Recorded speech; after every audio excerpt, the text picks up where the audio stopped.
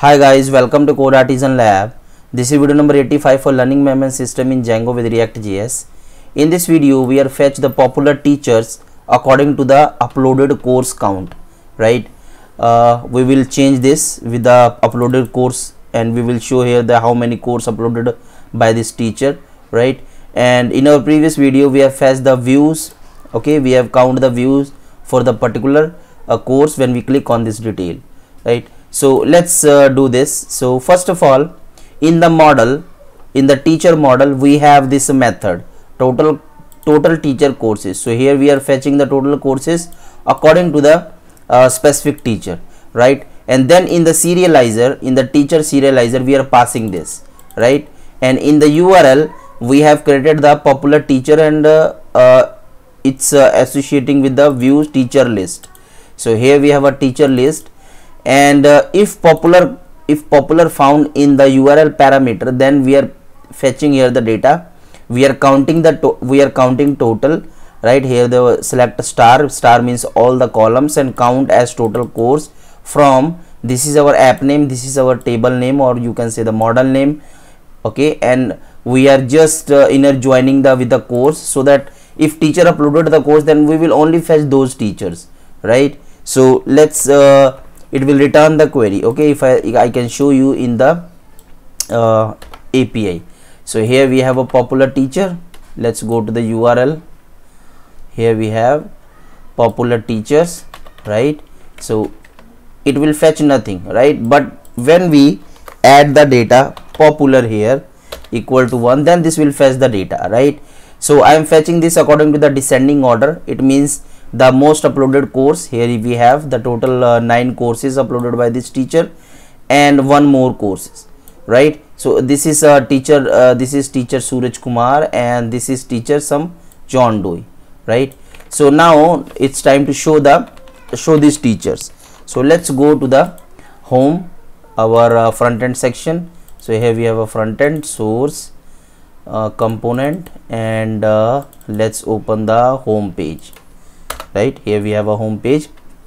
Okay, so we have this is course, this is popular course.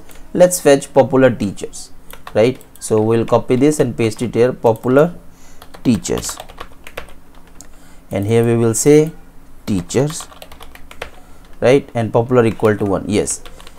And now let's copy this and paste it here, and we will say popular teacher data, right? So this will be popular teacher data. Here we are, right?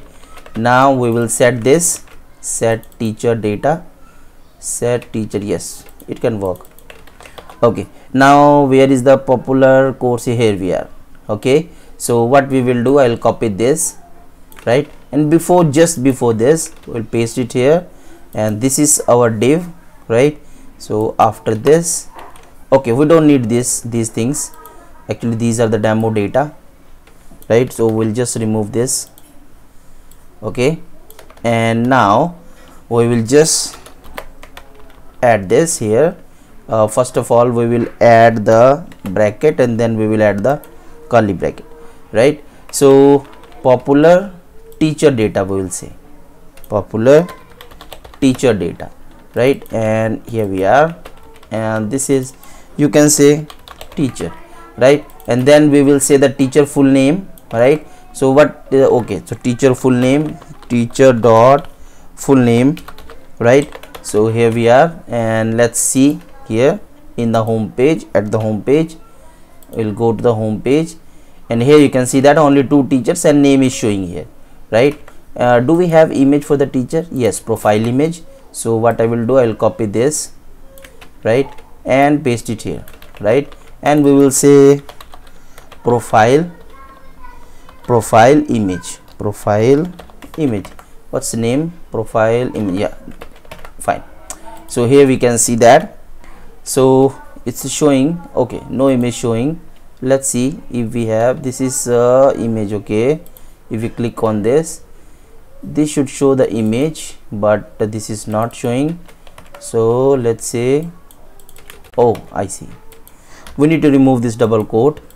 Here we are, right? So let's go here, so you can see that, and the second one has any image? No, it's not has any image, so it's not showing here. Okay, now we will show the total counting. So let's say courses, okay, and then we will say here full name. So we will say here this one, and we just need to show the name, total course counting here.